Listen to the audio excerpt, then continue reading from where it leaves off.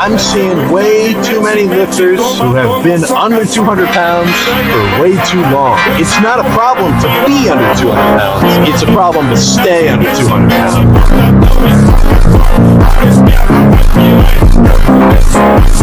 Let's see Andrew Eubanks hit this weight.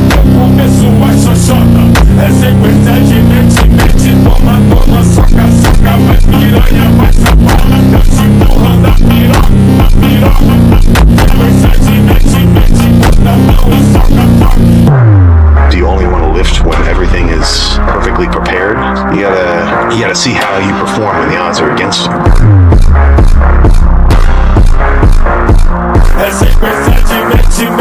In what world would you want to not try to go as crazy as possible on every fucking set? I'd rather go too far than not far enough.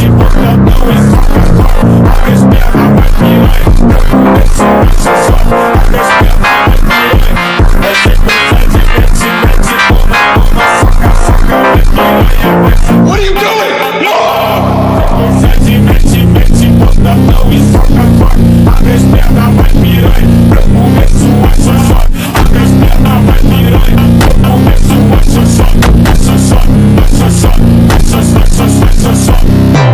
Failure has been achieved, thank God.